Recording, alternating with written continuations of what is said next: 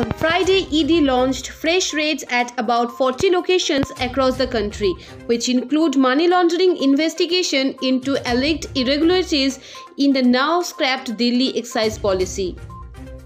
The searches are conducted at places linked to liquor businessmen, distributors and supply chain networks in Nellore and some other cities in Andhra Pradesh, Karnataka, Tamil Nadu and Delhi NCR. This is the second round of raid which is being conducted by the federal agency in this case, where the first raid was conducted on September 6 at about 45 premises across the country. Enforcement Directorate ED steams the money laundering case in excise policy from the CBI FIR in which Delhi Deputy Chief Minister Manish Sisodiya and some bureaucrats have been named as accused. The excise policy have been rolled back now.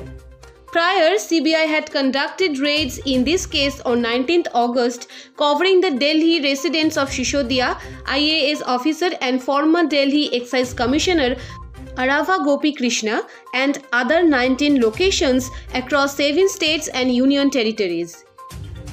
ED is currently trying to discover the mystery if alleged irregularities were done in the formulation and execution of the Delhi excise policy, which was brought out in November last year, and if some alleged proceeds of crime in the terms of tainted money was generated by the accused.